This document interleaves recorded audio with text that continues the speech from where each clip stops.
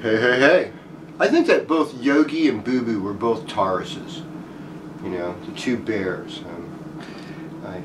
You know, and one was more cavalier. He was the Vedic Aries for sure. That would have been Yogi. And the more, you know, he would have been the, you know, the Vedic Taurus, later born, you know, a little more intellectual. That would have been Boo Boo.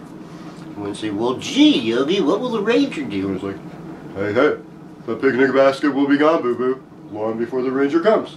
And, you know, it makes a lot of sense right now, right? It's just kind of like the same thing. It's like, you know, Pence is like to Trump. He's like, well, gee, Donald, what's going to happen when all the oil and everything's gone? Hey, hey. And Donald Trump turns to Pence and says, hey, hey, little boo-boo, Pence. We don't have to worry, because we're going to be out of here before all that stuff's gone. Same deal, you know. It's that picnic basket analogy. Works every time. Since Mars is in your second house in transit right now, Taurus, this is a time to focus on fixing things that need fixing, you know.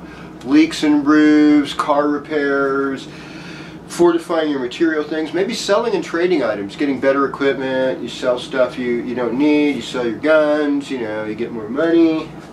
It's a good idea. As long as they're not like cartel member terrorists or, you know, or other sneaky things.